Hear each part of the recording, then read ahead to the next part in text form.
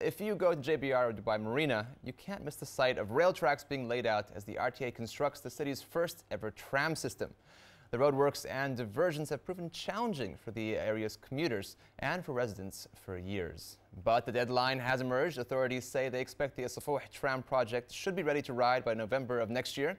And Priyanka Dutt spoke to the director of rail planning at the RTA to find out how the tram system has been designed to complement the Dubai Metro and help ease the heavy traffic coming in and out to the marina and JBR. The final vision is that Al-Safouh area, as you see, the JBR area, Al-Safouh and the marina, is still not fully occupied by occupants of the buildings.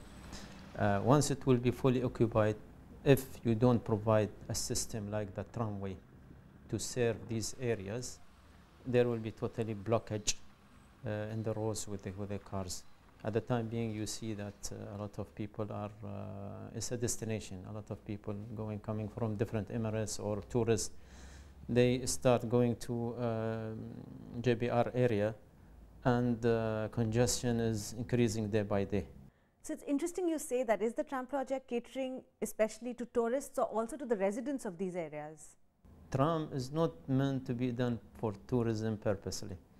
The tram is being planned and designed to be used by all the residents, tourism, and whoever wants to reach to destinations along the line. It is to solve a problem in traffic. If you are a metro user, you don't need to use your car to come to JBR area. You can use the metro green line or red line from which station, wherever you want to ride the metro, then you will change in one of the two stations, the Marina or Jumeirah Lake Tower. You will be then in the tram station. Then you can go along the tram line and to your destination. Now, the tram as a transport system is getting obsolete in many parts of the world. Why has Dubai decided to construct and develop a tram project now? Yes, they see the tram is second level of transportation. We have the main backbone for public transport is the metro.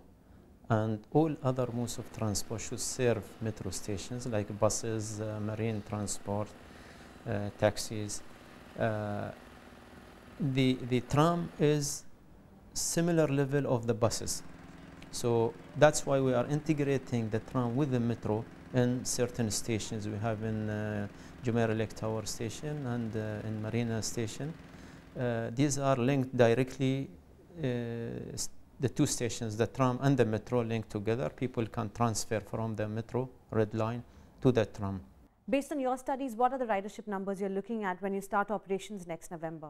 Ridership number is about 3,250 passengers per day per direction.